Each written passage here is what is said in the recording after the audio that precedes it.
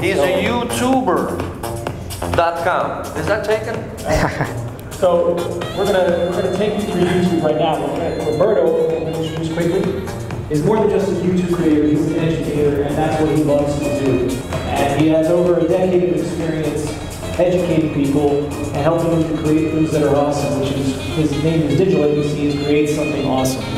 So if you want to know about YouTube, and how to make money on YouTube, how to do it right, we're gonna learn this, Roberto? We're gonna learn it. we're going to do it right now, and Roberto's got a great deck. It's going to be exciting, so you'll learn something here. Thank you. Alex, let's welcome Roberto. Hey everybody, how are we doing today? I hope you guys are doing awesome. So my name is Roberto Blake of Create Awesome Media, helping you create something awesome today. That's a little inside joke with my viewers, because it's what I teach them to do each and every single day. And the way that I leverage YouTube in my personal brand is because I'm a creative entrepreneur and an online educator. So let me go ahead and break down for you what we're going to be covering in today's session with YouTube. Right now, how many of you are utilizing YouTube right now for your brand or your business? Show of hands real quick. All right, so at least a few of you. That is fantastic. We already had some of the presenters speak on the fact that search engines are important, and the context of them is changing each and every day. A lot of them are implementing something very scary called machine learning, aka what I grew up with calling Skynet. So that's a lot of fun, right, to have to deal with that. But in the context of our business, it's actually really important because we can leverage these content experiences to create value for people, whether it's in educating our consumers, whether it's expanding and growing our personal brand, or whether it's demonstrating our products and service and explaining them in a way that's fun and informative and gets people engaged and influences a buying decision. So today, what I want to talk about is I want to kind of introduce you to some of these concepts, tell you about bringing your personal brand to YouTube as a content platform, not just as a search engine, how you can build credibility in your niche through this, some of the best practices, because I know YouTube and all these platforms get overwhelming and confusing. I want to give you a foundation to execute and be successful. And then we're also going to talk about understanding content strategy, what quality content is, because I don't think anyone has ever quantified quality content really in the way that they need to. Then we're going to talk about strategies that actually convert for your business and how you can build community and engagement to forge more trust. So that's what we're going to be talking about today, and I really want you to be intentional about all of this, and let's go ahead and jump right into it. So I'm Roberto Blake, I'm a creative entrepreneur, and the reason that I understand YouTube in the context of personal branding is because I actually did it. I did over 1,000 videos on YouTube alone, 1,000 pieces of unique content, not anything repurposed, not anything that was just, hashed from something else, all original content on my own. And what I did was I played to my strengths. I had a background in advertising and graphic design. I had a background in web design and development. I have experience as a marketer from corporate America before deciding to go out on my own and be an entrepreneur. I've been a creative my entire life. I grew up as an illustrator. Everyone in my family was a photo enthusiast. None of them went full-time with it. I was determined to make it on my ability as a creative professional so that instead of saving my creativity for my nights and weekends, I could do it for my 9 to 5. And I accomplished that. And when that wasn't satisfying anymore, I went on my own and building my personal brand, building my own website, having that ranking in Google search, taking the name Roberto Blake in Google away from Robert Blake, which was a task in and of itself, was something that was important, and it gave me an understanding of how search engine optimization is valuable when building out your brand and when people are looking for you, especially when they want to do follow-up. And then with YouTube, I realized there's an opportunity. It meant that if I present well in person and I'm making great personal connections, what if I could do that and be omnipresent? What if instead of doing that one-to-one, I could scale it? Video is the opportunity for you to be your best self and be omnipresent at the same time. One of the things I love about YouTube is YouTube and my website compete every month for Employee of the Month. And the best thing is they never call out, they never get sick, and they never ask me for a raise.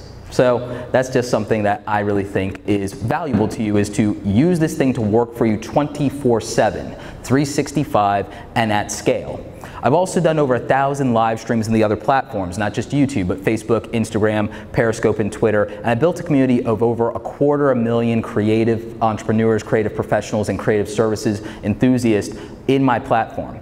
This has opened up opportunities for me to become a public speaker in the last 2 years and work with great brands like Adobe and Dell and HP, among others. So that's what the power of YouTube has done for me, but it's in the context of my personal brand. Who is Roberto Blake? What can he teach me? What do I benefit from them? And sometimes people aren't looking for Roberto Blake. What they're looking for is, how do I make a social media header in Photoshop? How do I start editing in Adobe Premiere Pro? How do I become a graphic designer? How do I become a creative entrepreneur? These are problems that people search for each and every day. And in the context of your personal brand, you can take ownership of a problem and offer the solution. So whatever it is that you have experience in, whatever you are a practitioner of, you don't even have to be the leading expert. The thing is, to the person who is starting at zero, you are a godsend. You are help to that person to just be more informed and more educated. And if you can present to them in a way that nobody else has, if you can give them context, if you can make something less intimidating, or you can make something that seems mundane to some people very exciting for them and not overwhelming, you win. And you have the opportunity to do that by just being authentic and telling your story. What was your experience in the world? What was your experience in this industry? How did you get started? What was your experience in pursuing your education? Because that will resonate with the other person, and the story of who you are is very important. Is there anyone here who is a fan of the HBO series Game of Thrones? A couple of people? A few of you, right? So if I were to say a Lannister always pays their debts, you know exactly who I'm talking about. You know that I'm talking about House Lannister, one of the wealthiest houses in the series. And that you know that the context of that saying is their brand, is their story. That's a threat and a promise that we reward our allies and we punish our enemies. So that's the story of them. Your name goes before you like a banner. So when you create content, you're giving people a basis for who you are and what you've done. It is your body of work. And using YouTube as a platform for your body of work is very valuable. So in bringing your personal brand to a content platform, whether it's YouTube or Facebook or Instagram or Twitter, whatever it is, you need to ask yourself some questions. What is it that you're really good at? What are you confident enough to speak at intelligently? And who is that valuable to? What is truly exciting to you? What are you passionate about? What are you going to be able to sustainably produce 100, 1,000 pieces of content around without it becoming a chore for you, without it becoming something that becomes a problem to sustain and keep momentum with and to bring energy and excitement to? Because the thing is, just showing up isn't enough. You can't show up and be boring.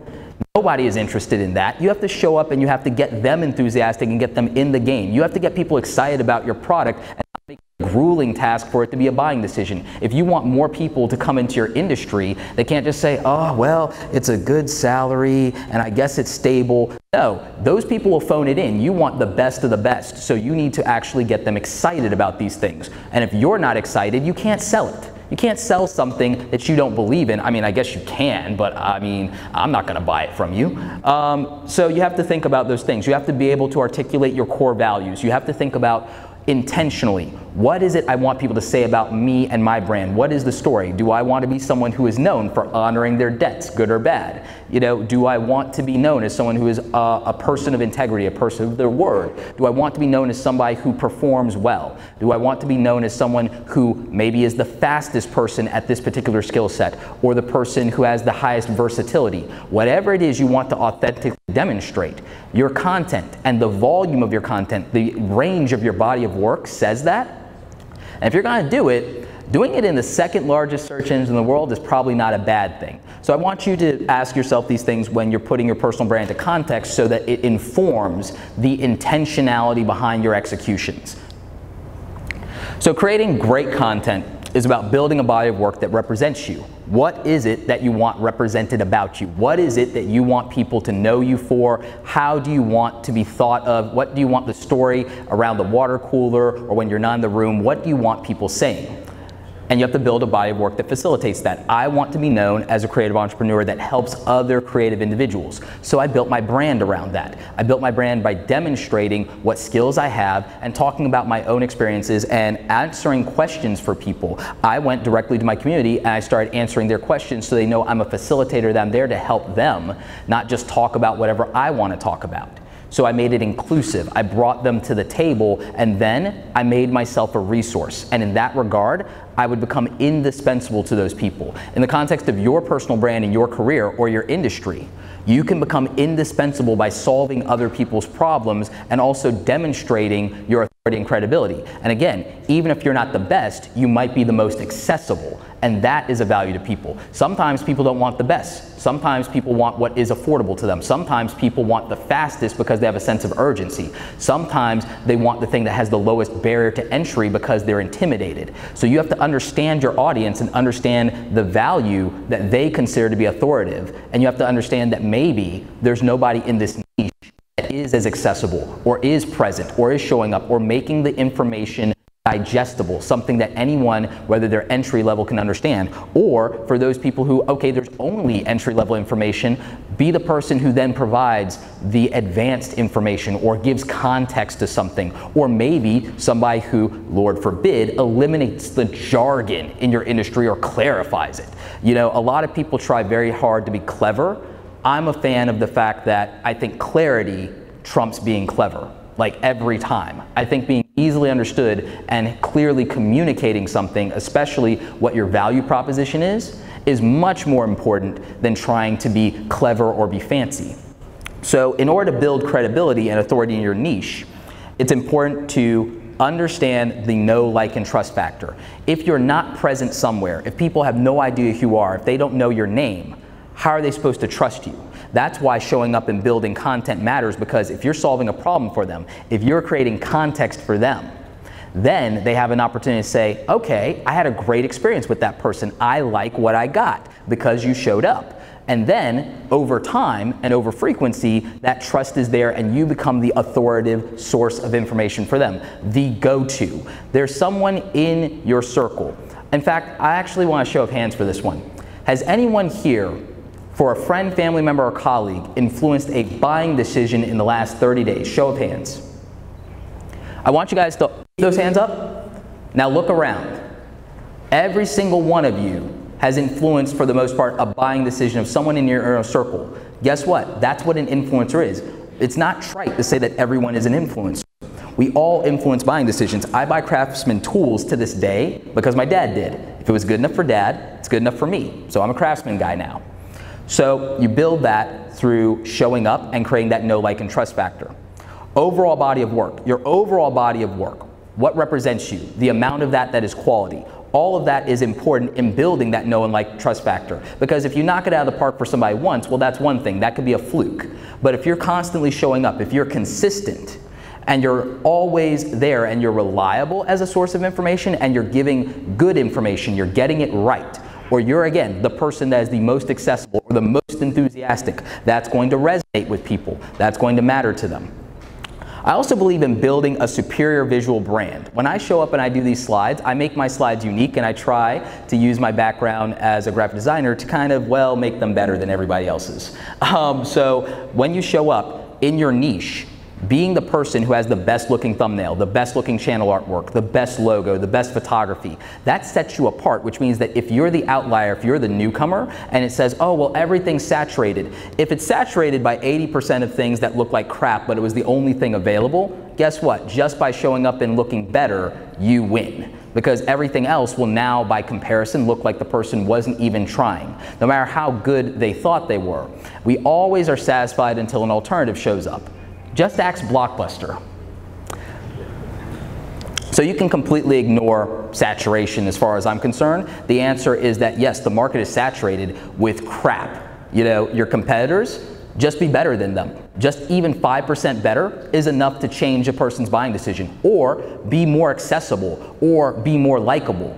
Be something that resonates with the quality that the person wants, because they'll decide what quality is. What people say about you when you're not there. What do you want them to say? Do you want them to say, you know what, at the end of the day, that was the person who finally made it clear for me, finally made it click. Everybody had been saying this thing over and over, and this was the person who made it click. Or you know what? So-and-so actually paid individual attention to me. They actually focused in on me and treated me like a human being and made me feel special. That's what you want to resonate with people. And you know what happens when you do that? It's when you actually reply and when they feel that they've been heard. The great thing about YouTube is it's not television. It is not only a content platform, it is an engagement platform. You have the ability to not only aggregate all this great data to qualify ROI, have this great opportunity to reach people for free, but at the same time, you can actually hear the sentiment and feedback of how they engaged with it, what their experience is, and you have the opportunity to respond. You have the opportunity to respond and make sure those people feel heard, and it can make the entire difference of their experience of the brand. Because if you are the only company, the only person that ever acknowledged what they said and what their pain was, and you come up with an empathetic response, even not solving the problem, but just having an empathetic response, that will mean something to them, and it could change the entire relationship and the perception of your brand and make you stand out and make you superior in their mind and in their heart to all of your competitors. So now that we've gotten past that philosophical point, I want to give you some straight up practicality. YouTube best practices. These are things that I've learned through the course of doing over 1,000 videos on YouTube that I produced, edited, shot, optimized, marketed, and distributed by myself, which by the way, I do not recommend doing that by yourself. Outsource as much of that as possible. Like, that's for crazy people like me who want to do these ridiculous case studies. I don't recommend it. If you're thinking of doing all of that by yourself, ask your doctor first and maybe your therapist. So, learn the platform and its key features. One of the mistakes that both brands and individual content creators make is they never bother to study the platform and its key features. They never bother to fill in all the blanks. When a developer makes a field and an about section or something that says keywords go here or what have you, the reality is this: that section wasn't put there arbitrarily. It was put there for a reason. And if people ignore that, then they can't complain when they don't get the full benefits of the platform if they're not using the key features of the platform. I know when all of you put the time and effort to do your work, you're not doing it arbitrarily. There's a method to the madness. There's a reason, and it usually matters. You're not putting something there for the sake of putting something there. And so when it gets ignored, well, that's a problem. And so I would say learn the key features of the platform. I know that that will take time, but a lot of people don't realize YouTube puts out some information about this not only on their blog, but in the actual help sections. They've even created a separate YouTube channel that is literally just a video-based version of their help section, which, by the way, is a great content idea for all of you. Building a video library that answers all the FAQs and all the problems that a consumer might have, any questions that you get that are in the FAQs, add that to them, and then also make a video library for people to be able to get that information. Saves your customer service folks a lot of time. They can point them to something that answers the question instead of repetitively doing the same thing. We'll get to that in the content strategy section in a bit. But figure that part out.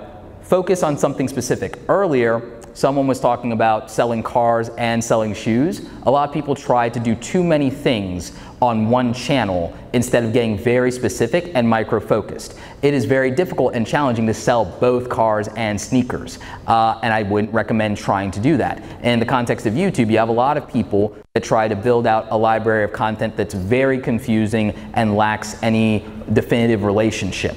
And that is actually a problem, and it can actually really damage their brand and create brand confusion for the consumer. So you want to focus on a very specific niche or genre or a very specific problem that you're solving when you go to this platform. You also want to study other brands and creators that are in your niche and see what the standard is. You don't want to copy them, but you want to get a sense of what the normal is in the marketplace from the perspective of the consumer. What are they used to seeing? And it's not about you only adhering to that standard. It's about you realizing that there might be an opportunity to raise the bar. There may be an opportunity to be disruptive here, because if everybody is doing the same thing, well, now that's where things get interesting, because you can bring something new and exciting to the table, and that can wake people up. and it will help you to stand out if there's already saturation. That's how you break through. Saturation is never something to worry about regardless of the platform. It's just a matter of having a very intentional strategy to break through and realizing that there's a human being on the other end of the engagement. These vanity metrics that we use to measure ROI, I think sometimes we may take for granted that that's a real human being. And what's going to resonate with you as a real human being if you're similar to the target market that you're after? You have to think about, well, what would do it for me? What's my experience like? Mapping your own overall experience in YouTube and looking at your own user behavior, which, by the way, the algorithm's already doing that. If you wanted to figure out and understand the YouTube algorithm or any platform algorithm, I would challenge you to be a real user, a real consumer of that platform for 100 days. And for 100 days, journal your actual user behavior and what's happening as you do that and what the platform is delivering to you. And all of a sudden you have the black box, because artificial intelligence is just trying to be a pale imitation of a human being at scale anyway. So if you map your own user behavior and figure out what it did in response to what you did, you start to get the corners of that puzzle filled out. So I would recommend that. We talked about having a strong visual brand. I think that goes without saying. I would imagine that the far majority of you understand the importance of that. I mean, look at how wonderful NameSummit has done with their visual branding so far. In fact, just real quick, for NameSummit doing such a great job on the first year of their event, I want to interrupt this to just give them a round of applause, if you guys don't mind.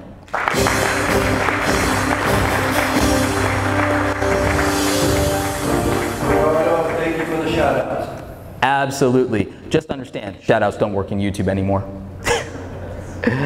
So, build a strong visual brand. Have a goal beyond YouTube.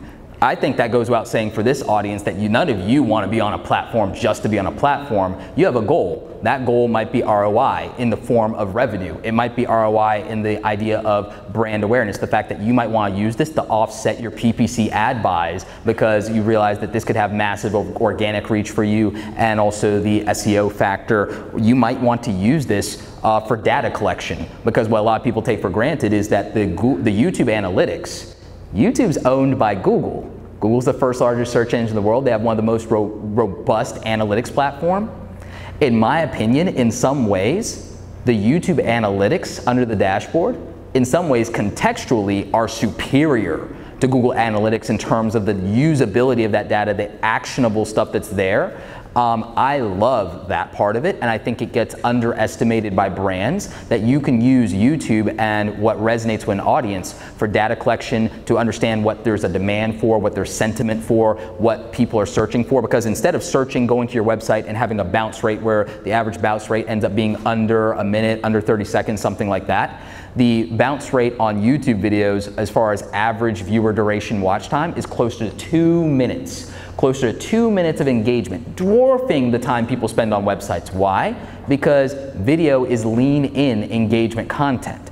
It's nowhere near as passive. So, understanding that aspect of it is very important, and mapping those things to your goals beyond YouTube in terms of, is the goal of this particular video, is the call to action to introduce a concept that solves a problem and then drive them to a freebie. And I'll get to this in the content portion, but you could take a lead magnet you already have for your mailing list, convey some of the information or tease out some of the information of the problem that lead magnet would solve for somebody, introduce that lead magnet as a download in the description of your YouTube video, and you can use the reach of an organic YouTube video that is evergreen in nature for search and sits in your YouTube ecosystem forever to keep funneling passive leads to your email list and drive more downloads. That is a content strategy hack that we will get to, but I just wanted to tease that out right here, that you could use YouTube specifically for the purpose of growing your email list. An example of that is I jumped about 800 new subscribers to my email list with one video in YouTube in a 48-hour period. In a 48-hour period. And that was one video. You could put a strategy in place where if you're putting out a volume of 3 or 5 videos a week, to maybe one video every week is repurposing some of your existing lead magnets and adding some context to them in the form of video to drive more downloads. Because if they decide to opt in to a video that they want to watch for 5 minutes, Getting a freebie out of that, that's an easy and low threshold of anxiety for them. And if you've built the trust and credibility in delivering a good video that was worth watching, they'll trust you to deliver good content in the form of whatever your free download is for the email. So that's, again, down to know, like, and trust factor.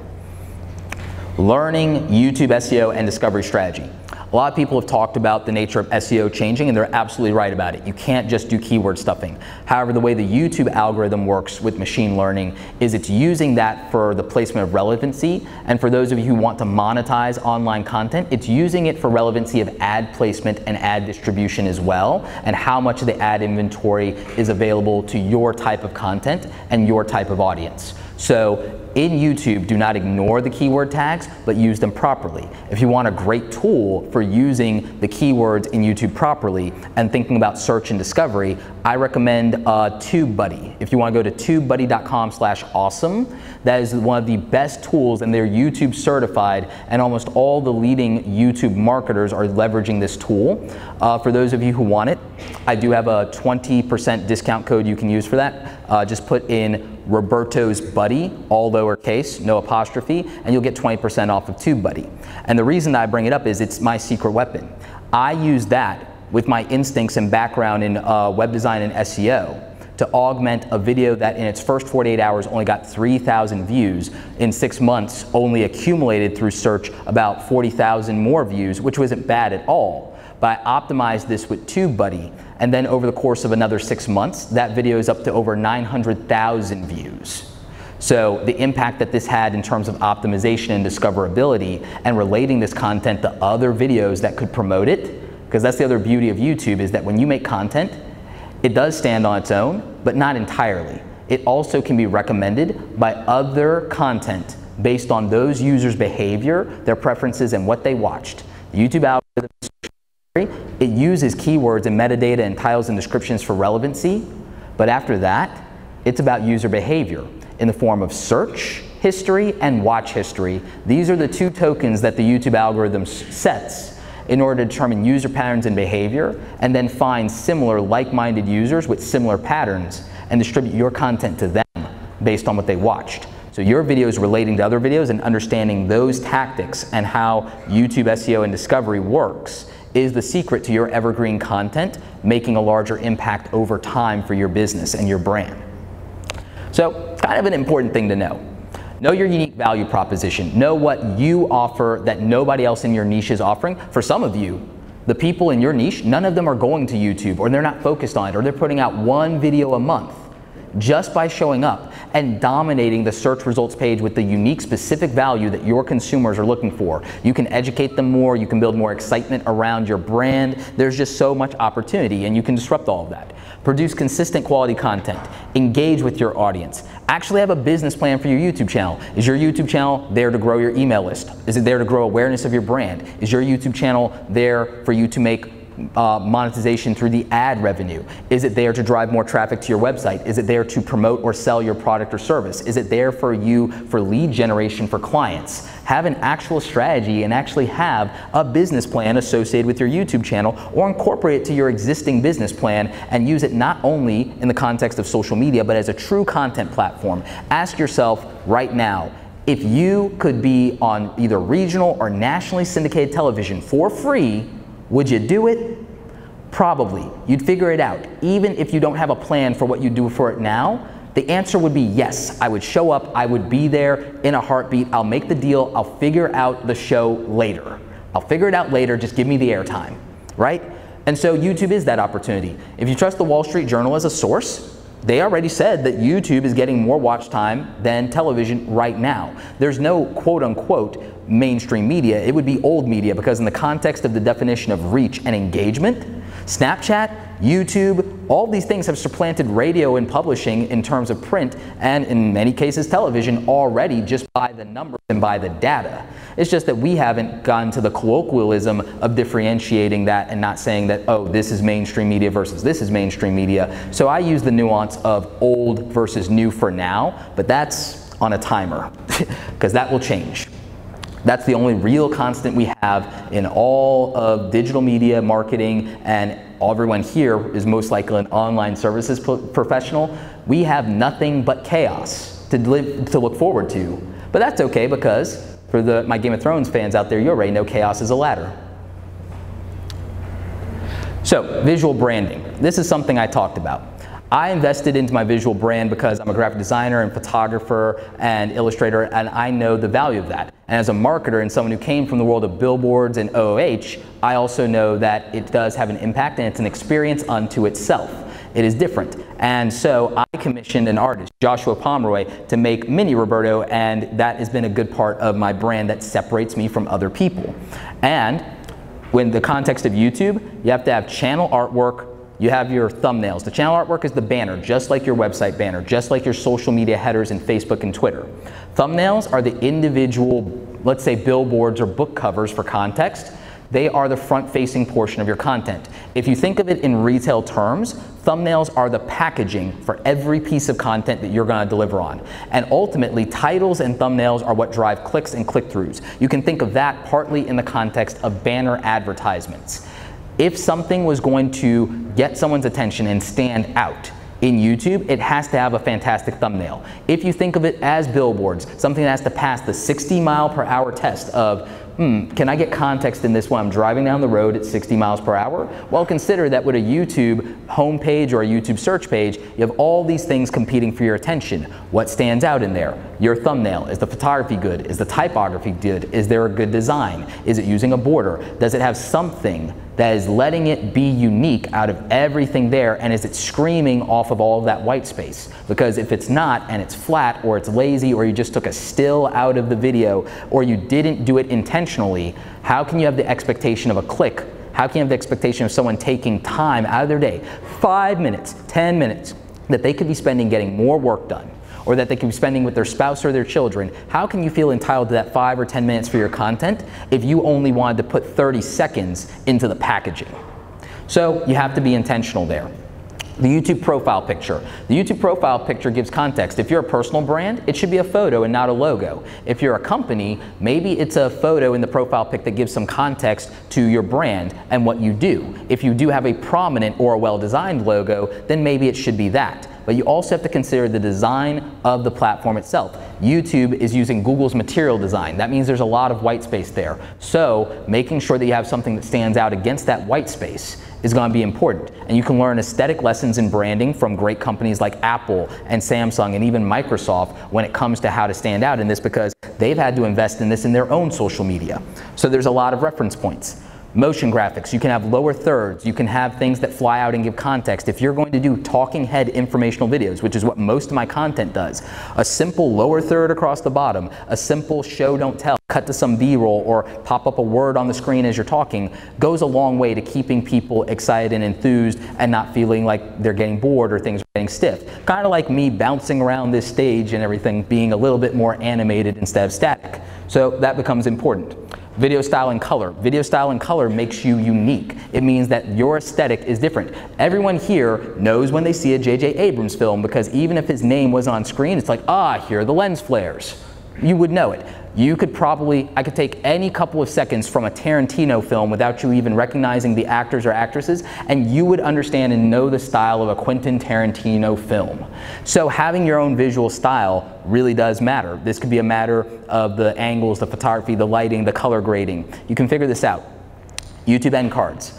At the end of a YouTube video, you have the opportunity to promote something. This could be your website. This could be your subscribe button. This could be another video that keeps people on the platform longer, which, by the way, keeping people on the platform longer favors you in the algorithm. YouTube, much like Google, is about session starts and session ends and the length of an overall engagement. So keep that in mind. End cards are a strategy they came up with where people have this interactive element that also works on mobile devices that allows you to promote the next video in your library. And you can make these as interactive and unique as you want.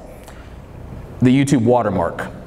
Everyone here is probably familiar with watermarks being a graphic symbol that sits in the corner that might be your logo or do something to give context. YouTube has this, and the action associated with clicking that watermark in the corner, if you brand it, is that people will then be able to subscribe to your channel if they haven't already. And so you can design this. A lot of people put the word subscribe as their watermark to drive that as a call to action within the video as an interactive element. Some people will put their face, some people put their signature because that adds to the aesthetic of this thing. So you can utilize that as something to stand out and be interesting. And finally, the YouTube channel layout itself. Organizing your channel with playlist and series and well-designed thumbnails and organizing how that looks, just like you would if you were an e-commerce store. You would have the products lined up in a way that makes sense, contextualizes them, almost like aisles in a grocery store. That's what you want to do with your YouTube channel layout. Great example of this is what I did here. I have multiple things on my channel that help creative professionals, and sometimes that is interesting things regarding the camera equipment that I use, and in other cases it's actual tutorials on various types of software that you can use in your branding and your marketing or the execution of your day-to-day work. And so I actually made that very clear. I put a title and a description in each of those featured playlists to give them context, and then you have the individual videos. You can also see there that I choose to close caption my videos. Not everyone does that. I pay a company called rev.com, hashtag not sponsored, FCC if you're watching, that's not sponsored. I pay rev.com $1 per minute for transcriptions, so that's closed caption. Why? More metadata for the search engine, and then the altruistic part of me that has done the data dump to see that, oh wait, about 55% of my audience exists outside of the US, about 40% are outside of the US, Canada, and the UK. Wait a minute, let me go ahead, if those people aren't necessarily native English speakers but can read English, let me go ahead and do closed captioning so that they engage with my content more. So understanding your user base and then doing things that work for that is actually extraordinarily practical. And then in terms of visual aesthetic, making things clear, making things organized, that matters. In the design of my thumbnails and the visual aesthetic there, I went for clarity. I went with strong design, with strong branding, and also an emotional connection. So I have a picture of me smiling, I have a cartoon character that has a big smile, and then it's creating context in terms of we're talking about passive income. This is the highest performing video on my channel with almost 1 million views, and it was done just a year ago. And again, first 48 hours, that video only got 3,000 views. It did not go viral, it got these accumulated views over time. And from a monetization standpoint, that video still ironically generates hundreds of dollars of passive income a month. So that's one of the ironies of it. But the design aesthetic of this was done with the billboard strategy. Everyone in the back, you can clearly read what the main title of that is, right? So that actually is important in terms of thinking about the design. The other thing I did is I made this different than everyone who had a video about making money online or passive income that was in the search result page, because almost every single one of those videos when I did this was a channel that had hundreds of thousands of subscribers and had tens of thousands of views. I beat them all for the #1 search based on relevancy, but part of that was also user engagement. I made the most clickable thumbnail out of everybody who was already saturated in that topic. I made the most clickable thumbnail that would be on the first page so that it was front and center in the grocery aisle to end up in the cart. And so it's just merchandising and packaging. It's literally retail 101, and you can take that same knowledge of e-commerce and retail to the YouTube platform and win. So strategy. Strategy is the game. Ultimately, there are 5 major secrets to being successful in YouTube, and I put that in the context of business because with 250,000 subscribers, I'm only the roughly 20,000 biggest YouTuber out of 15 million. There are people with infinitely larger audiences than me. I've been doing this since the summer of 2013. There are people who are much more established in this niche than me. So how did I do that? It wasn't overnight success. I never went viral, and that's never been my intention. I went to YouTube to build my personal brand. I went to YouTube to build my consultancy as a creative services professional. I went to YouTube to help other creatives not become starving artists. I went there because I felt I had value to give to other people who were like-minded and had similar experiences or aspired to. And those were my goals, while also monetizing clearly. And every one of my videos has been mapped to those intentions and that specific value. Understanding your audience and what they want from you is the key to success no matter what. There are people who have no understanding of the YouTube algorithm from a technical level, but what they do understand is they paid attention to the first 100 people to watch them. They paid attention to the next 1,000 people to watch them. They paid attention and looked at what the behavior was of those other 10,000 people. And then that's how they got to millions, is because they did real customer service in the context of content. They didn't think of their content as just a marketing or advertising play.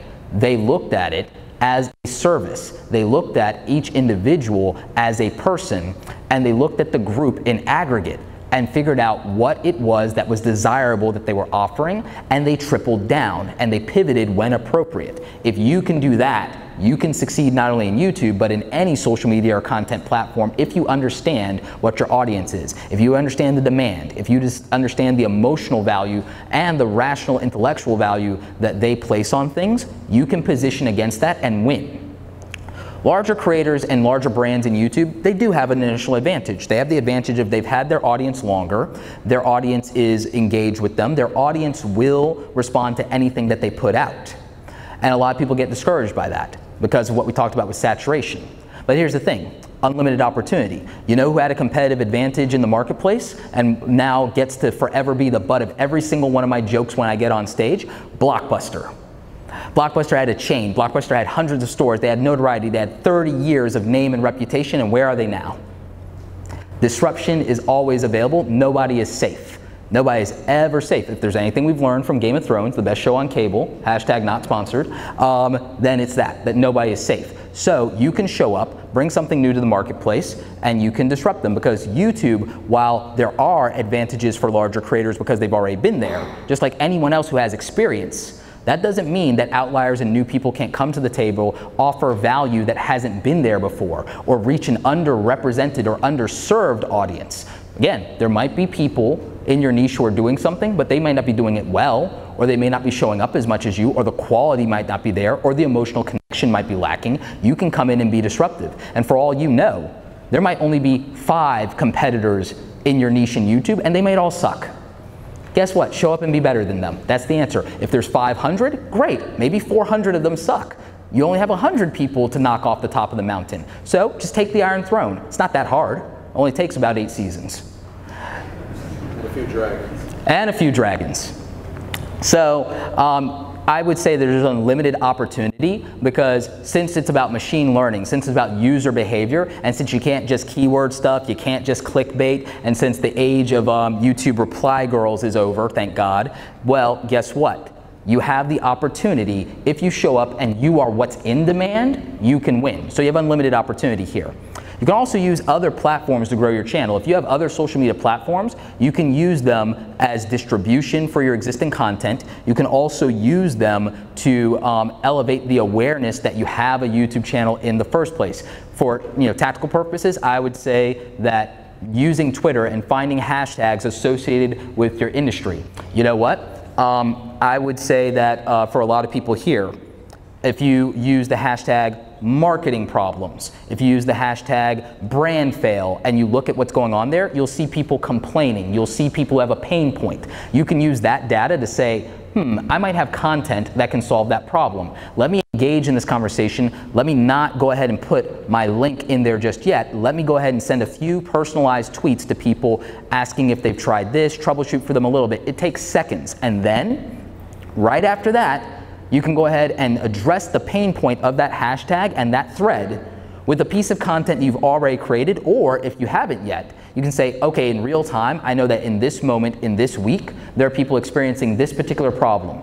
I can go ahead and I can make a video that helps illustrate why my brand or my company or why I have the answer to that, and I can help those people, and that will give me authority with them, and those people are representative of the other thousands of people who have that same problem.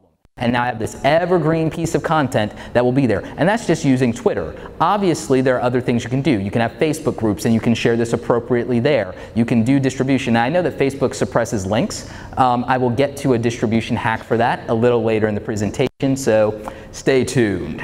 Watch time.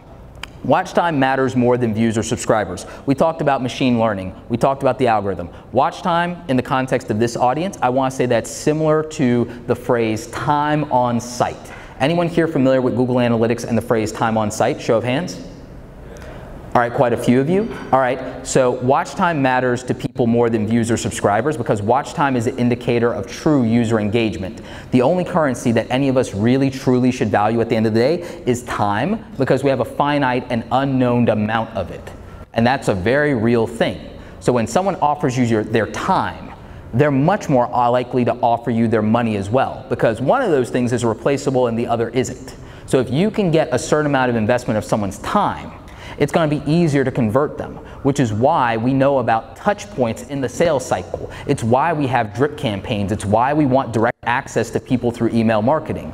Well, you can contextualize that in YouTube by saying that if I can absorb a certain amount of people's attention at scale and in aggregate, as a group, as a whole, that means that I truly am authoritative with them. And YouTube looks more at the watch time that people spend on a channel and on individual videos to decide whether this thing is authoritative, and then uses titles, descriptions, and tags to match that against relevancy to see who that matters to and who that's authoritative to and what else is similar to that. And that's how it ultimately promotes and ranks and distributes content. So if you really want to understand what the main variable of success in YouTube is beyond the philosophical component of understanding your audience, it's understanding your audience with the goal of increasing watch time and session starts, making your content the thing that puts more people on YouTube.com. They want more people on YouTube.com. If your content can accomplish that, your content will be promoted. If your content keeps people on YouTube.com, even if it's not on your videos, but on another related video from another creator, then guess what?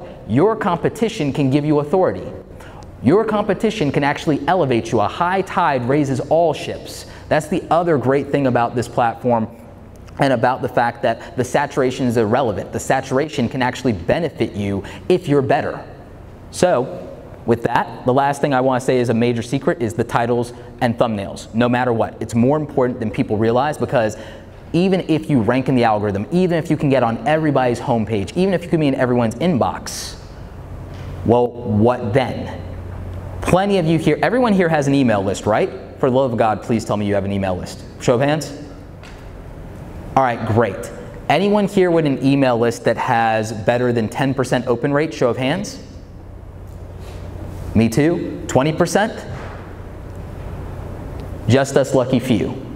So you see how even if you had massive reach, if you can't get people to take the next step, the next action, it's irrelevant. So what entices them? A title that says this is relevant to me or entices them through curiosity or something being emotionally satisfied.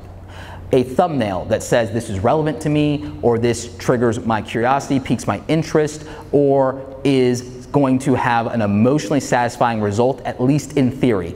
And if it doesn't have an emotionally satisfying result, well, I'll let you know in the comment section. Probably like in a very specific way, a very aggressive way. So, types of content on YouTube. We've talked about knowing and understanding your audience. We've talked about facilitating demand. Let's talk more about the actual content you need to make.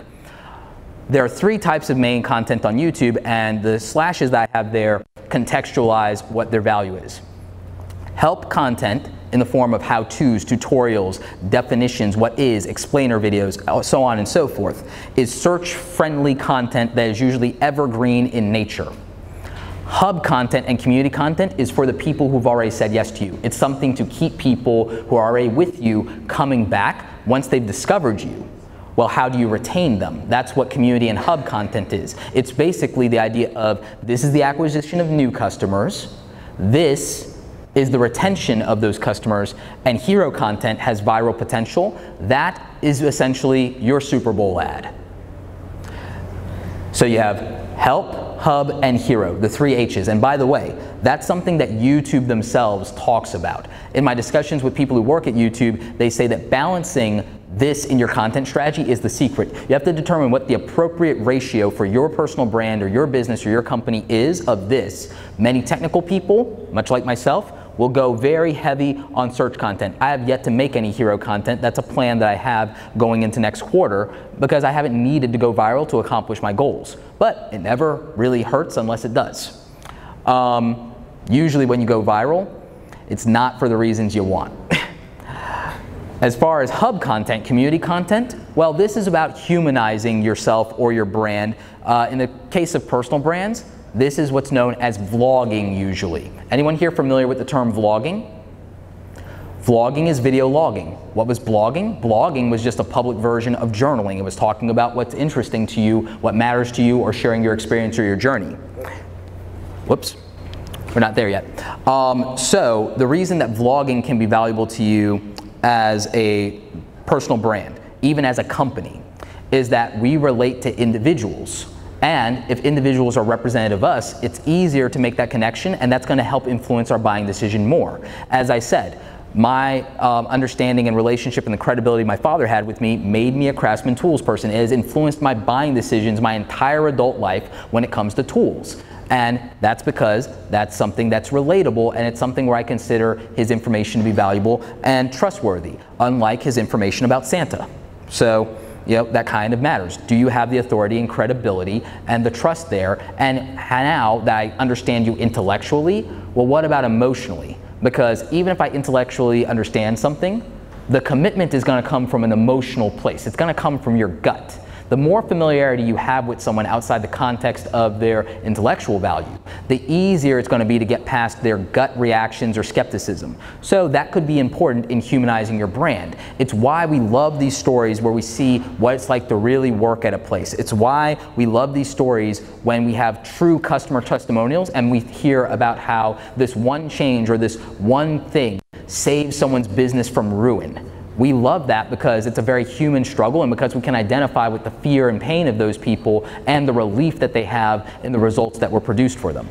So that actually does matter. And obviously with the value of hero content, well, that virality, that ability for something to be shared over and over again, for that thing to be a headline, for that thing to be newsworthy, that's obviously valuable because it gives you attention. But if you go there first and get attention with nothing of substance, and then nothing to retain people, it's ultimately worthless because you got all this attention and you have nothing to do with it. You have nowhere, you have all these people, and then, well, what now? You're a one-hit wonder. But if you have an inventory of helpful things for them, and then they're also able to connect and resonate with you, you can retain them in the long run. And that's ultimately what you want. So balancing this appropriately in the context of your brand and your business is what's going to really matter for you. Create awesome content. I didn't just come up with the phrase Create Awesome and the company Create Awesome Media out of nowhere. I ultimately had a definitive vision for what I wanted to do with my life. I wanted to wake up every day, create awesome things, and share them with the world and teach other people how to do that. If you have something that you have a skill, if you have something that you have a passion and a desire for, if you've done something that you think matters, if you have a journey that you think is important to put out there, you on some level have an obligation to share that with the world, to inspire others, or to give other people education or resources to enable them and allow them to take action. It is my goal and my desire that all of you are more successful in your businesses because, again, a high tide raises all ships. So I want you to be able to create great content that doesn't bore people, that doesn't suck, that converts for your business or elevates your credibility and your authority, and I want you to be able to do it from an authentic place that you're excited about each and every day. Because with the finite time that every human being has, no one deserves to have their time wasted, and no one deserves for themselves to squander their content or their potential or their time. So ultimately, it's about creating value. It's about creating something awesome each and every day by being consistent, by being authentic, and by showing up and doing 100%, whether it's for 200 people or 200,000 people or just 2. It matters. It is important. And when you do that, people recognize it. It's how when everyone starts at 0, they end up with a following and an audience. It's because they showed up and they delivered and it mattered to someone. It might have changed someone's life, someone's career, someone's business. It might have got them to go on another day. It might have been the pivotal information that no one in their life, in their inner circle, was ever able to articulate to them in a way that mattered. So, in that regard, we're talking about quality content. What is quality content? There are 2 types of quality. Let's start with objective quality. In the context of video and YouTube, objective quality is about visual quality and aesthetic. That means, is a video sharp? Is it in focus? Is it lit well? That is all important. Audio quality. Nothing disrupts an experience of video worse than poor audio. Has anyone here ever watched a video online and the audio was horrible and you clicked off immediately? Show of hands. Exactly. It's the worst thing. We can forgive grainy video, bad lighting, bad editing. We can forgive all of that if the audio experience is somewhat decent. Editing quality matters because it's about communicating and telling a story. It's about creating context. There are things where something might drag on way too long, and then that makes us disinterested and we leave. So when you want to measure the quality of a video, if you want to say, how do I know if my video is good? You can start with the objective measurements of quality in terms of its visual quality and aesthetic, its audio quality as an experience that may be distracting or not, and then whether the editing allows us to stay engaged or not, and whether it communicates something clearly. But you could do all of that and still fail because of subjective quality. So this is the other part of it. Is this emotionally resonating and satisfying with the viewer? Is this interesting to me or is it boring? Click away. Is this relevant to me specifically? This might be interesting, it might be good, but it does nothing for me. It solves no problem for me, and oh, well, that's not my situation. Click away. Is this engaging? You know what, this is good information and it does pertain to what I'm going on, but you know what, I'm not feeling it. It's not hitting me. It's not making me feel great. So click away.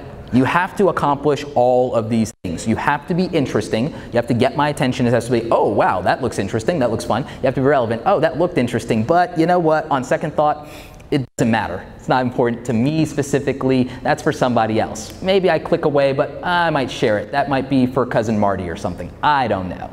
So, you have to consider that. And then, is it engaging? Does this get me to act? Does this get me to say, okay, that was good, but is it good enough to convince me to buy something? Was your review of this camera, this drone, good enough to make me say, you know what? I want to go to BH Photo Video, I want to go to Amazon, hashtag not sponsored, to go out and buy that thing? Do I want to commit my wallet to that thing? And again, if I committed some time, I at least was interested. If I replied and I had a comment or a question and I got a response back that eased my anxiety, then maybe I'll commit to that. So again, this is what's make or break for you. You could actually fail on objective quality, and if you win on subjective quality, you might actually be fine and be able to get someone to commit to an action. But if you fail on subjective quality, no matter how good your objective quality was, it won't move the needle for you. The best answer is obviously to win at both, to the best of your ability and a degree. But what you think is great because of the objective quality of it, and what you think is great because maybe for you it meets all these standards, you have to appreciate and understand that that might not pass the test with every single consumer. And that's okay. But you can use the data from YouTube to determine that and make the appropriate pivot. Every new video is an opportunity, and no video is an actual failure. It's just a data point that you can use to win at a later date. So it's a lesson. It's not a true failure. It's not a true flop. It's going to help your performance overall because you know what to avoid, and it's valuable. So, generating content ideas. Anyone here ever use a content platform or social media and struggle with, what do I do now? What do I make? What do I put out there? What's going to work? Show of hands. That is probably one of the things that causes most people and most businesses anxiety. But the thing is, if you're in a business, you're in luck because it's very straightforward for you getting started. There's this great line from a movie that I watched, and I watch it like every year, Glenn Ross. You know what? If they're on the lot, they want to buy. Coffee is for closers only. Like, I love that because it's very real to me. If they're on the lot, they want to buy. If they're watching something, especially in the form of a how-to or a tutorial, they have an obvious pain point that they're looking to solve. And if they're going to spend time on it, the odds are they're willing to spend money on it, which means if they're on the lot, aka if they're engaging with your content, then they want to buy. As someone who is in business, you have a list of 10 to 20 things that everyone who's ever bought from you has always asked that influenced their buying decision. You could write all of that down, and guess what? Each of those things is a new piece of content you can make to qualify a real buyer. It's so simple, it's so straightforward, but it's easily overlooked. You also have the opportunity to demonstrate your skills and abilities. What I did with my personal brand was I demonstrated my skills and abilities. I demonstrated my knowledge and experience, aka my expertise. And also I went to my community and I crowdsourced information. I asked them what they were struggling with, what they want to know, what were their pain points, what was something that they needed help with. And they told me, because the offer of extending help where it's not been offered before from somebody that you maybe like or that you trust now, That's valuable, and it deepens that like and that trust that you have of them when they are offering you something of help to you for your current situation, and they offer it again and again. You trust them more. You reach out to them more. And then when they ask you to make a commitment that's going to solve your problem, at least in theory, you feel that it's reliable. So you can go ahead and you can actually crowdsource the answers for your content by saying, well, what is it that you don't understand, or what would help you feel more informed? You can educate your consumer base. And as I said, you can use social media platforms like Twitter,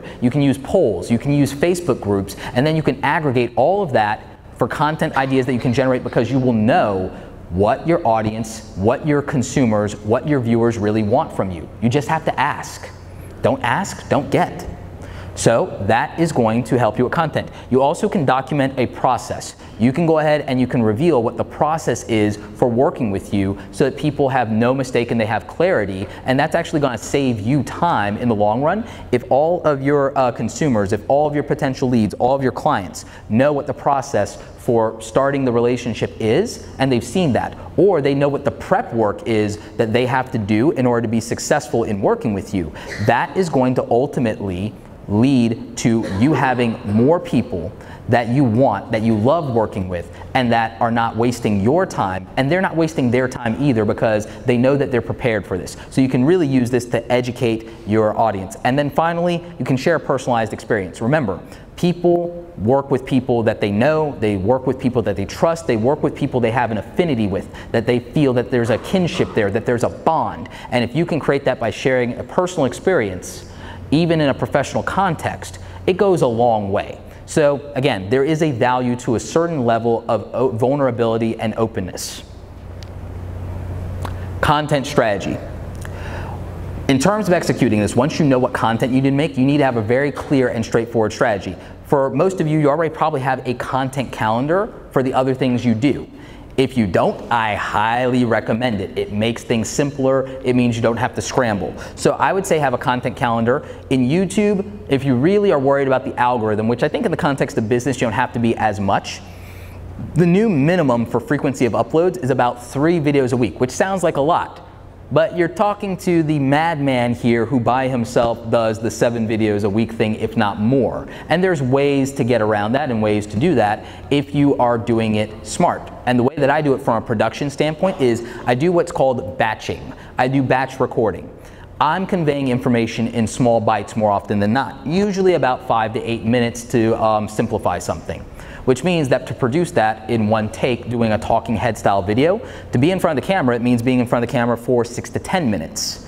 So I set aside an hour and I produce about roughly a week's worth of content in 1 hour, because I know exactly what I'm going to talk about. If I need to do bullet points, I do bullet points. I do no scripts. I just go cold, because in my case, I'm just using my experience. I'm using something I already know. The only time that I make an exception is when I need technical specs so I don't get the information for a product wrong. If you need to use a teleprompter, use a teleprompter. If you need to use a script, use a script. But by batching and getting things out of the way, because again, if you go through the process of I shoot a 5-minute video and it takes me 10 minutes, I then edit that video or have it edited and that takes 30 minutes to an hour. Oh, I then upload and optimize and do all this. To get one piece of content out, you've just done a 2 to 3 hour turnaround. That's impractical. But if you go ahead and you take the process and you break it down by chunks and say, you know what, we're going to do a production day and we're going to go ahead and film a bunch of content. And now we're going to do an editing day and we're going to set aside 2 hours or whatever to just do editing, or 3 hours just do editing. And now we're going to upload all those things as private in YouTube, and then we're going to set aside time to optimize those things and schedule them for a release. You know, it's a real practical process, and I didn't have to come up with it myself. I just stole it from sitcoms and soap operas. I just stole it from television. They go ahead and they produce everything in advance and then just release it on a schedule. They shoot everything weeks, months, sometimes like almost half a year in advance, and then by the time we get it, that stuff already happened in their lives. They've already just been marketing and promoting it for the lead up. It's very practical. They don't produce this stuff in real time. Live broadcast obviously being the exception, which by the way, YouTube has a live broadcasting platform. Did anybody here know that? That you could do live streaming in YouTube? And you can also now do it from your mobile phone. And it's one of the best live streaming experiences from the mobile phone. Really can't wait for the desktop version to kind of catch up to the mobile phone, because that thing is a little bit tougher. But you can definitely take advantage of it. In the context of branding and business, You know how you could leverage that as a content strategy? Anybody here familiar with doing webinars? Show of hands? Okay, great. With YouTube, you could be doing webinars, making them non-exclusive webinars, scheduling them with a countdown, marketing them through Twitter and Facebook automatically, just automating that. Send that out to your email list, because then that webinar and the free replay that will sit there on YouTube now becomes an aggregate lead funnel for you to go ahead and get people to go to a free download or a follow-up, or to go ahead and buy from you. And all of a sudden, qualified leads, and now that means every follow-up, every email, every call is warm instead of cold. And it's at zero cost, only time. And so that's a really good strategy. Do updates to that if it changes. If something changes, great. You're the person that is on top of the trend. You're the person who's on top of the change that is happening, and you're keeping an audience informed and engaged and updated. So again, that is valuable in terms of a content strategy.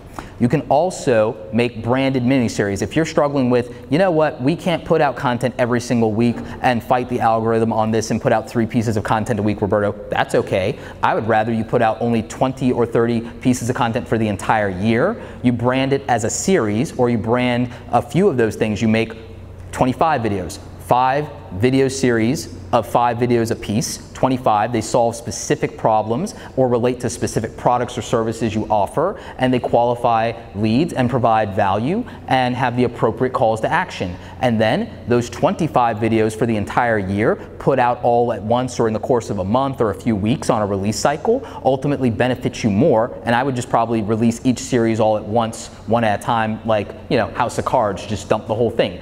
All 5 episodes for this one, then next month, all 5 episodes for this one, and so on and so forth, and set up your content calendar and your promotion cycle. And then all of a sudden, you benefit more from that than doing weekly uploads, because this is evergreen in nature. It has a definitive beginning and end, and it's contextualizing the problem that your audience or your consumer has, and giving them something where they understand what the commitment and investment is to solve it. Oh, it's these 5 videos that are 5 to 10 minutes a piece, and they answer my 5 biggest pain points. Got it. That's the commitment to having the answer here. Oh, this aligns with exactly what I'm doing. So it's something packaged. It makes perfect sense. And then again, this is nothing new. It's called P90X. It's called every Tybo workout DVD ever. That's all it is. It's the same thing, different platform, different user psychology, but the foundation is very much the same. Monetize your message. How many of you have been waiting for this one? The money part, right? No, it's all good. Me too. So, monetize your message. There's several methods of monetizing any video content platform, but YouTube in particular has a lot of strong things for it going for monetization. The obvious one being ad revenue. Now, for those of you who are worried about, well, what if a competitor is advertising against my content? You can go into your AdSense account and you can actually put in the domain of your competitor and block them from doing ads. If there's a niche that is specific to you, you could block the competitors in your niche. You can block certain things all and control that as the publisher. And some of you familiar with doing this from blogging know this as well, because you probably had that with your competitors putting banner advertisements on your website. So you're familiar with the fact that you can do this. It applies to YouTube as well. It's using those same platforms because it's another Google product. So advertising revenue, passive income through that, generating ads just like television that play before your content, and in some cases, if it's a 10-minute piece of content, they play after as well. There's banner placements as well as that. So these are ways that you make income, and the other one is obviously sponsorship. For you being a personal brand, if you have expertise, you can reach out to the brands that you use day to day in your business, and you can get them to sponsor content. This can be in the form of mentions / plugs, like this video brought to you by, NameSummit. And so you can do that. Or it could be a product review or demonstration of the service or the item that they send you, and you can charge accordingly for that. That's something that I've done in the past as well. Affiliate programs is one of my favorites because you can go ahead and communicate something you use every day and that you already own to your audience, and then use an affiliate program, whether it's Amazon or whether it's many of the domains and hosting companies that are here. Many of them have affiliate marketing programs. And so if there's anyone in your audience that would benefit from that, that's extraordinarily lucrative. I think most of the domain companies here have affiliate programs that pay out something like, for the lowest plans, maybe like $50 to $100 for like the lowest monthly plan. And so that's a very practical thing for you to be able to monetize. It means that every view, regardless of how many views you get, is a potential conversion there that's not insignificant, especially when we're talking about it being passive in nature. You also could go ahead and you could do your own products and services, which is probably the most practical thing you could do. You could do a membership group. I have a membership program that I started recently called Awesome Creator Academy. And you can go ahead and you can link out to your membership program, because if you have qualified information or you're building a community, there are people who might want another level of access, and you can give them exclusive content or free downloads or more access to your private live streams. Whatever it is you're trying to do or accomplish in terms of your personal brand or your company or what have you, there's ways to leverage that. Obviously, books, ebooks, and audiobooks are another factor if you have those associated with your brand, especially if you're an industry professional or a service professional. There's almost no barrier to entry anymore for you to get published. With Kindle and CreateSpace, you can even have your own book in a physical bookstore. And then audiobooks are, in my opinion, are the most lucrative out of this, because the best thing about audiobooks is that we're buying back our time. That's all I listen to on the flights to these conferences is audiobooks and podcasts. So there's an opportunity there. You can obviously market and sell a service. I market my services as a consultant around content strategy and video marketing and YouTube SEO through the demonstration of me executing it in my own personal brand. And so that's valuable. You obviously, if you have digital downloads, this is an opportunity for you to practically be your own sponsor in your video. You can turn off ads if you want to. You can turn down sponsorships, and every video is sponsored by you. So, you know, this video brought to you by whatever I'm selling today. And, you know, that could be the answer. Online courses are very practical, and you could also do paid webinars and workshops. And then obviously, in my case, YouTube led to public speaking. So again, there are so many ways for you to monetize content. And again, it's not limited to YouTube. You could apply this in the context of other platforms for your personal brand, but these are just the ways that I've found that are the most straightforward in terms of converting and making money. Speaking of which, let's figure out how to make content that converts, because, all right, great, Roberto, we can make money on YouTube, but will we? Well, that is the question. There is a certain amount of talent and emotional connection and things that go along with that, but more than anything, it goes back to the first thing I said, you have to understand your audience. So here's the types of content that ultimately convert the most in my experience, and not just me, but with other YouTubers that I talk to, other influencers that I talk to, and that I study and analyze. You have to create tremendous value. You have to build trust in order to convert, because I'm not going to buy from you if I don't know you and we don't have a relationship unless the product is phenomenal. And then I still have to believe and I have to trust that, and why would I? And there's a lot of ways that you can do that. Reviewing products and services. Being able to give honest and authentic reviews matters. Like I said, Craftsman Tools were good enough for Dad. They're good enough for me. Hashtag, not sponsored by Craftsman Tools. Again, got to worry about those regulations, right? Reveal a process or industry insights. I've given you guys valuable insider info about the context of YouTube and video marketing. I did that in order to build a relationship with you around trust by giving you something up front at no cost to you. And my videos, my content, 1,000 videos where I've been doing that over and over, continues to serve me and continues to convert with me and for brands that I represent. Resources that no one else is providing. If you're able to give some unique value that nobody else in your niche is giving, if you're able to put things into context in a way that no one else can, or come with a different perspective, then that's going to be extraordinarily valuable, and that's going to give people the know, like, and trust factor required for you to convert in the first place. So again, you can do product reviews, you can do a process, you can reveal secrets. All these things are the type of thing that ultimately lead to conversions, because it's making us more informed. And the secret to converting, if no one's ever said it, is relieve someone's anxiety. If they're on the lot they want to buy, they're asking to give you their money. Are you gonna take it? You know, again, another quote from Glengarry Glen Ross.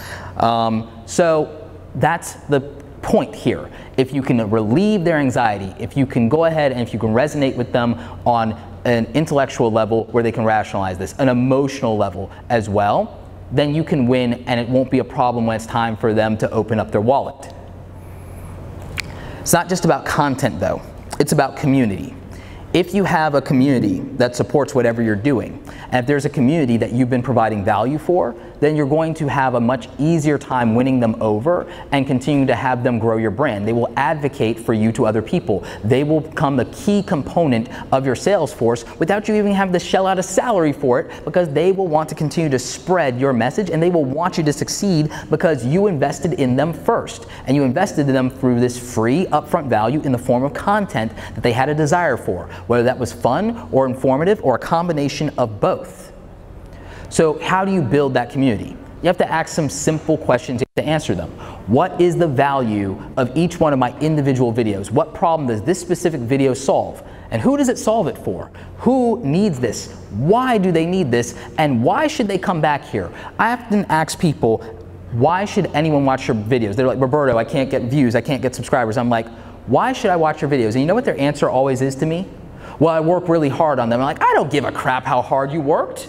You want 5 minutes of my time. You want 5 minutes of my time. I could be doing anything. I could be cleaning my office, which I never do. You know, if I wasn't single, I could be making out with a girl right now if I had a girlfriend, which I don't. Hashtag forever alone. The point is that you're asking for people's valuable time. They could be with their spouse. They could be playing with their kids. They could be making more money. You're demanding their time. Why are you entitled to it? What do they get out of it? What's in it for them? You have to be able to answer these questions. When would this matter to them? Is this a channel that matters to me today because I have this problem? Or is it something that matters to me in the future? Or does it matter to not me, but to someone else in my life? Is this valuable content or information for them? So if you can't answer and qualify these questions about why your content matters, who it matters for, when they would need it, why they should come back, and how are they going to find you in the first place? Are they going to find me because people are sharing this in Facebook? Are they going to find me because they're searching for this? Are they going to find me because they're watching similar people to me? You have to understand these things if you want to really build your community. If you don't have an understanding of what your unique value is to people and what they consider value to be, how can you serve them? How can you hope to sell them? Because that's ultimately the point here. We get ours later if we serve people up front first. We have to seek to serve. And if we do that, then we have the ability to extrapolate value without having to be entitled to it because we earned it. We earned it by delivering and by showing up and by being the best or better or being accessible or being enthusiastic. Just, again, be awesome.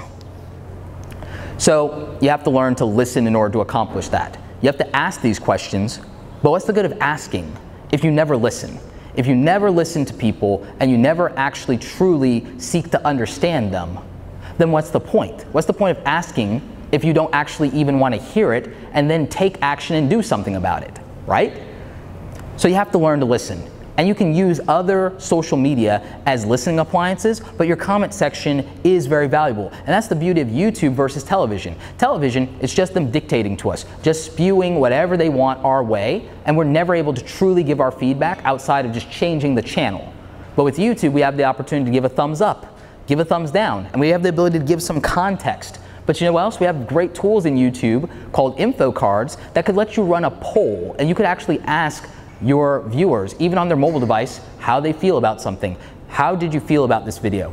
Did it relate to you? Did it not relate to you? And you can put other and say comment down below. And you can do things like that. You can ask any question you want. And this is an interactive element. And in your YouTube analytics, you can measure the data against it and see how many people voted which way, etc. You can see how many impressions it got, all of those things. Your content is about what you want to communicate. And tonality matters, and your intentions matter.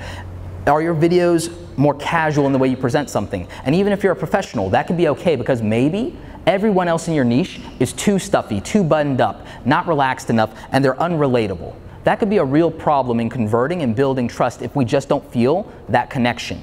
So you have to decide, is that something you want to do? Or is it something where everyone's been too casual and no one can take their information seriously? What's the culture of your audience? What is the culture you want to build, and who does that matter for? I wanted to build a culture of unifying creative professionals. I could have easily said, you know what, I'll just make a channel for YouTubers only. I'll make a channel for graphic designers. I'll make a channel for photographers or video editors. Ultimately, I decided to build a channel around creative entrepreneurship. because it's what I believe in, and it's the culture that I want to see thrive. I want people to not be starving artists. I want people who want to create great things and put them out into the world and who have good intentions to win and succeed, and I want to give them business context on their creativity and their art in a way that maybe no one ever has, or no one who's been able to demonstrate for them that they can be successful at the thing that they love, the thing that beats in their chest more than anything else, because maybe they've never had that experience in life. You can go ahead and you can have group discussions and inclusion. You can let your community in some way influence or dictate the content you put out there, and they will thank you for it, because then it's not just all about you and what you want to put out there, but it's about serving them better.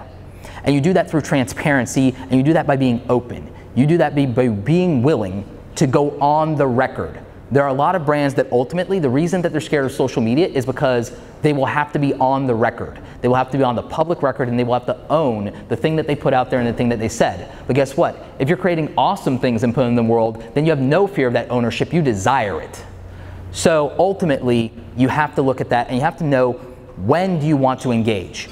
Maybe you don't engage when people are being overtly negative, or when it's unwarranted criticism, or when they're taking things purposely out of context, because ultimately you want to reward good behavior. So maybe you don't respond to every comment, and maybe if something is negative, you choose how you respond to it, and you decide to take the high road there, because then that's representative of your brand. Their negative criticism or unfounded criticism, that's representative of their brand. So if you put that into context, the book by Jay Baer, Hug Your Haters, hashtag not sponsored by Jay, just a friendly shout out, best-selling book, one of the leading experts in marketing, his thesis is hug your haters. His thesis is respond to negative criticism with overwhelming positivity, but from an authentic place. And I think you can do that. You can go ahead and say, you know what, I'm sorry that was a negative experience for you. Could you give me some more information as to why? And the thing is, if they ignore that, or if they just go on a rampage, well, they're just showing you who they are and everyone else. You've shown people who you are and how you respond, and that you're open and you're fair-minded, and that you're willing to listen and have the conversation. And that's important, because that's what people will say about you when you're not there. Amplify your content. Ultimately, it's great to have this quality content, but you do want it to reach people. Sometimes you need to amplify it. We talked about the fact that you can use other social media platforms to gain more reach and gain more traction. But you can also use influencer marketing to amplify your content. And I know there's skepticism around influencer marketing, but one of the things that you have to realize is that every single one of us just qualified ourselves as an influencer earlier today. We have authority with the people in our life. Some of us, we have employees that we have the ability to influence. A lot of people here might have been influenced to use Macs or PCs by their mentors, by their supervisors, by their bosses, based on their preferences. That's something that happens. So tapping into people in your niche that have that authority and influence, whether it's with 100, 1,000, or 10,000 people or more, could be important, because at the end of the day, are those sales and customers that are worth having? Are those people worth reaching? And the answer should be yes, because every single one of them is what gets you to 1 million. You get to 1 million one person at a time. You get to 100 sales one person at a time. You get to 1,000 sales one person at a time. And we already qualified. Everyone here, for the most part, has influenced a buying decision of someone in their life in the last 30 days. So if you want to amplify your content beyond yourself, use more people that have more reach and more connections with individual human beings. And again, it may not cost you the money you think. If you have a following, you might be able to help those influencers amplify their following, and that might be enough to get them to want to work with you. So get creative here. Engagement matters. This is one of my final points. Ultimately, you want to be engaged because no one likes feeling ignored. Everyone likes feeling like they're special and like they matter. So understand that this is not just content. This is content that has the opportunity for you to get feedback, for us to go ahead and say how we feel and why we feel that way, and you can use that as data, because that is called sentiment. That is what focus groups, that is what polling, that is what surveys, that is what the fees for SurveyMonkey are for. That's what email marketing is for. That's what we pay so much money to understand, is how do people feel about what we're doing, and can we do it better, and can we make it more accessible, and can it reach more people? Well, guess what? For free, through this content, you can get that data, you can get that information, but then you have to be willing to do something about it. You have to get in the game, you have to be willing to engage with people. I have a quick list of resources that you might want to snapshot here, things that can help you with YouTube. I mentioned earlier TubeBuddy, and that's the information there to get a discount on it. I mentioned rev.com, that's what I use for closed captioning. They can also do translations. Kit.com/Roberto Blake is a place where I have all the hardware that I use to run my YouTube channel in terms of cameras and lighting and so on. I have different builds there, so if that's something that you need for your personal brand, then that's a place that might help you. My YouTube channel is obviously youtube.com/Roberto Blake 2. It is the number 2. And then you can find me at robertoblake.com, and also if you wanted to join, we have a link there for Awesome Creator Academy. Adobe Stock is where I get some of the stock photos for my thumbnails, because I talked about making good thumbnails. That is my secret weapon. It is a subscription thing that you have to do, but I find it to be worth it. Graphic Stock is a yearly subscription that I also use for some of the images for my thumbnails when I don't take my own photography or commission artists or do any of my own graphic design. Video Blocks I use for B-roll and things to give context. Audio Blocks is royalty free, and that's where I get the audio tracks that I mix into my videos, as well as my sound effects for sound design. And again, those are usually subscription services. I think some of them are like 99 bucks a year, or they're bundled. But ultimately, these are some of the under the hood secret weapons that I use in order to produce my content, edit it better, and it saves me time, and they're usually accessible and affordable. Most of them have free trials and things like that. So you can make your own decision, but understand that, well, that's what I use, and I use them, and it helped me get to 250,000 subscribers and helped me build my business. But more importantly, it saved me a crap ton of time doing those 1,000 videos. So thank you guys very much. These are my links, and do we have time for any Q&A? Roberto's going to be here later today, and he's also going to be here tomorrow to speak, and you've got to get to see him on 2 other panels. So he'll be around to answer questions. I mean, this is pretty amazing, right, guys? I mean, seriously good stuff. Thank you so much. I knew he was going to be an expert. You far exceeded my expectations. So glad to hear that. Thank you. Thank you so much. Thank you.